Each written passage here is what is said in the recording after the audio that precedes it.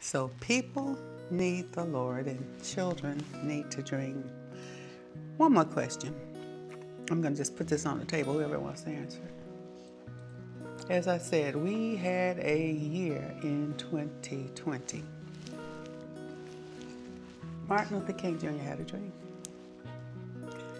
So here's the question. Can America dream again?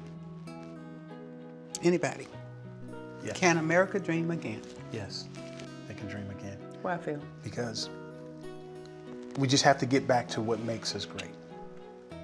And that is our children.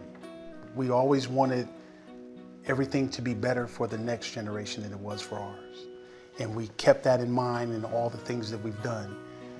How will the economy impact our children? How will this policy impact our children? And I believe if we get back to that kind of focus, we can dream again, because God speaks to us through our dreams, and our children's dreams are probably the most purest because they're not impacted by a lot of the things that we're impacted by. And we can take that and share that and have that as an energy, and I think we can dream again.